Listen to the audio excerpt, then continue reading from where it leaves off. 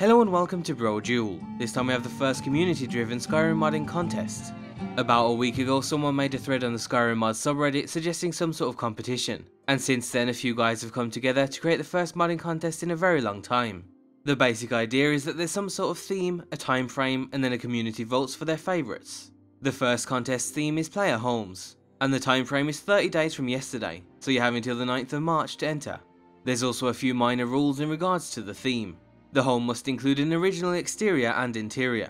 It can also be placed anywhere in the world, and finally it can be of any size. So it could be a huge mansion or a magical pouch that summons a portable home. Apart from that, you can be as creative as you want to be. The contest is for both experienced and entirely new modders. If you don't even have the slightest clue of where to begin, then we'll add a few links down below. Recently, the Modding Skyrim Modders Edition tutorial pack was released on the Nexus. So if you have a few hours spare, you can use that along with a few of the creation kit tutorials on YouTube, and you'll be creating your very own player home in no time. I imagine player homes are chosen because they're relatively easy to make. You have all of the resources in front of you, so once you know the basics, it's essentially a sandbox full of toys that you need to put together in the most creative way possible. If you do decide to take part, then everything is handled through the Skyrim mods subreddit. Once your entry is finalised, you need to submit a link to your mod in the Stickit contest thread on the subreddit itself. Then after 30 days, the moderators will bring them all together so everyone can try out the homes for themselves. The community is then asked to vote for 3 of their favourites, ranking them in order of how much they like them. This is also a great chance for the users to offer some constructive feedback or things they would have liked to see from each of the homes. The homes ranked first gain 30 points, second is 20 and third is 10. Then all of the points are added up to find a winner and 2 runners up. As long as you guys are interested in the contest, we'll probably spotlight the submissions in a multi-spotlight. So if you don't have the time to go through each submission, then you can probably just use our video as a source before voting. The rewards for the contest come for the top 3.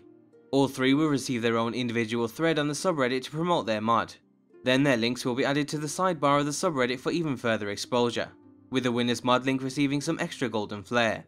We'll also spotlight the winner in its own video where we'll fully showcase the mod and show some of the comments and voting reasons that people give it on the subreddit. So that's pretty much everything you need to know. We think the contest is a fantastic idea that should hopefully build motivation and act as a gateway for new modders. If you've ever wanted to make your own mods, then this is a perfect time to start.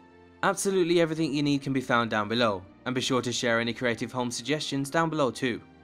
Before we end the video, we also thought we should point out some potential Fallout 4 news. Bethesda is hosting their very own conference at E3, which is something they don't usually do because they have their very own event at QuakeCon. They've also said it's their most exciting event yet, so we have to assume there's something big to announce.